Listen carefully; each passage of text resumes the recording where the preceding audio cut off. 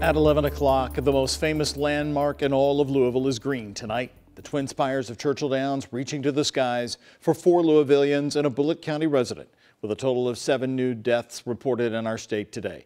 Green is honoring them with empathy, compassion, renewal. Both Kentucky and Indiana reporting the highest single-day increase in positive coronavirus cases so far.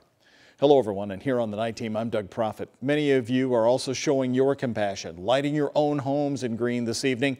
In Indiana, 49 people have now died from the virus. 2,159 have tested positive. It was a bit of an increase over yesterday. The governor there today signing an executive order that extends the requirements for bars and restaurants in Indiana to stay limited to carry out until at least April 6th. Here in Kentucky, 7 more people have died, including 4 in Jefferson County.